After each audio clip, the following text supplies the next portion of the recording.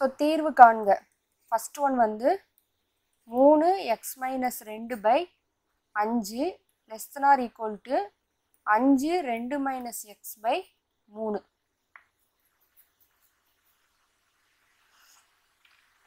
So இந்த இடத்துல நம்ம 5/3 இதை மல்டிப்ளை பண்ணணும். ஸோ 5/3 பெருக்குக. இப்போ 3x/2/5 × 5/3 அடுத்து 5 2 - x/3 × 5/3. ஸோ இங்கே 5 5 கேன்சல் ஆகிடும், 3 3 கேன்சல் ஆகிடும். அப்போ x - 2 இங்கே வந்து நம்ம கேன்சல் பண்ண முடியாது. ஸோ 5 5 என்ன செய்யணும், மல்டிப்ளை பண்ணிடணும். 25 2 - x/9.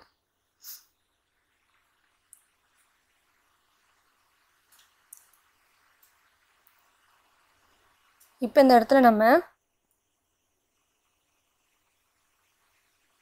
ஸோ x - 2 25/9 2 - x, ஏன்னா இன்ட்டில் தான் இருக்குது. ஸோ இப்போ இந்த 25/9 என்ன செய்யணும், உள்ளே கொண்டு போய் மல்டிப்ளை பண்ணணும். மல்டிப்ளை பண்ணோன்னா x - 2 ஸோ 25 2 நமக்கு என்னது 50/9 மைனஸ் 25x/9. ஸோ இப்போ இந்த டேர்முக்கு மட்டும் நம்ம என்ன செய்யணும், எல்சிஎம் எடுக்கணும்.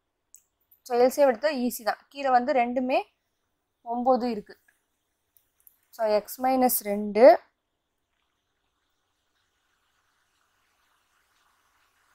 இல்லை இந்த இடத்துல எல்சிஎம் எடுக்க தேவையில்லை. இப்போ இந்த மைனஸ் 25x/9 இருக்கா, இதை வந்து இந்த சைடு கொண்டு வந்துடணும். ஸோ இதை இந்த சைடு கொண்டு வந்துடணும், -2 இந்த சைடு கொண்டு வந்துடணும். ஸோ 25 சாரி x + 25x/9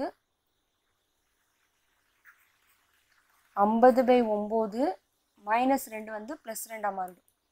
இப்போ இதுக்கு நம்ம எல்சிஎம் எடுக்கணும். எக்ஸெல்லாம் ஒரு பக்கம் கொண்டு வந்துட்டோம், மாறிலியெல்லாம் ஒரு பக்கம் கொண்டு வந்துட்டோம். இப்போ இதுக்கு எல்சிஎம் எடுத்தோம்னா 34x/9 68/9. ஸோ இப்போ இந்த இடத்துல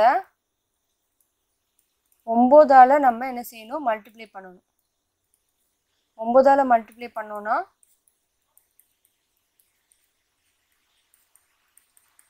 ஸோ 9 9 கேன்சல் ஆகிடும், 9 9 கேன்சல் ஆகிடும். இப்போ 34x 68. ஸோ எக்ஸ் வந்து 68/34. ஸோ 34 2 68. இப்போ x < 2. இப்போ இதுக்கு நம்ம எப்படி எழுதணும் அப்படின்னா, ஸோ 2 இங்கே வந்து குறியீடு என்னது, லெஸ் தென். ஸோ 2 தான் நமக்கு என்னது பெருசு எக்ஸை விட. அப்போ -∞ இது இங்கே வரைக்கும் போய்கிட்டே இருக்கும். ஸோ 2 தான் நமக்கு என்னது பெரிய நம்பர், எக்ஸ்லாம் வந்து என்னது சின்ன நம்பரில் இருக்கும். ஸோ அப்போ எக்ஸின் உறுப்புகள் வந்து -∞ to 2 நம்ம சேர்த்து எடுக்கணும். ஏன்னா 2க்கு என்ன செஞ்சுருக்காங்க, கீழே டேஷ் போட்டிருக்காங்க, இந்த டேஷ் போட்டிருக்காங்க. அப்போ 2ஐயும் சேர்த்து எடுக்கணும். இப்போ 2 தான் பெருசுனா 2ஐ விட சின்ன நம்பர் என்னது 1 0 -1 -2 இப்படியே -∞ வரைக்கும் போயிட்டுருக்கும். இதை தான் நம்ம என்ன செஞ்சுருக்கிறோம், இந்த மாதிரி எழுதியிருக்கோம்.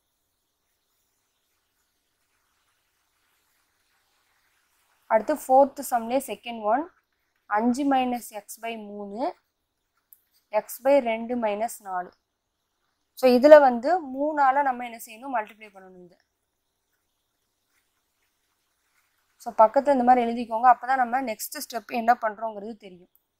So 5 - x/3 × 3 x - 2 - 4 × 3. ஸோ இங்கே 3 3 கேன்சல் ஆயிடுச்சுன்னா 5 - x. இப்போ இந்த 3 உள்ளே கொண்டு போய் மல்டிப்ளை பண்ணோம்னா 3x/2 - 12. ஸோ இந்த இடத்துல எக்ஸெல்லாம் ஒரு சைடு நம்ம கொண்டு வந்துடலாம். இப்போ -x -3x/2 அடுத்து -12 +5 வந்து -5 மாறிடும். ஸோ இப்போ இந்த இடத்துல நம்ம என்ன செய்யணும், இதுக்கு மட்டும் நம்ம என்ன செஞ்சுக்கலாம், எல்சிஎம் எடுக்கலாம்.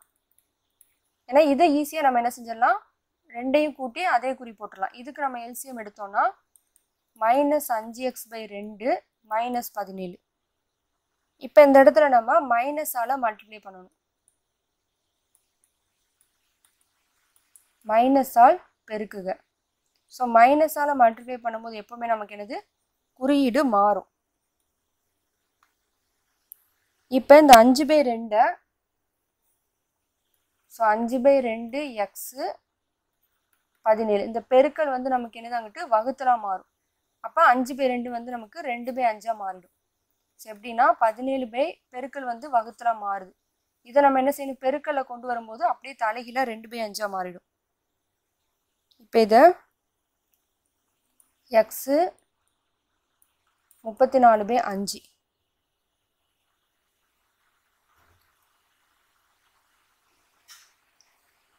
ஸோ இதுக்கு நம்ம எப்படி எழுதுவோம் அப்படின்னா,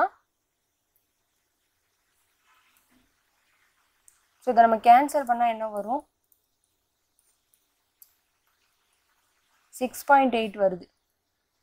ஸோ 34/5 அப்படிங்கிறது 6.8. இங்கிட்ட நமக்கு +∞, இங்கே -∞. ஸோ இதில் நம்ம எப்படி எடுக்கணும் அப்படின்னா,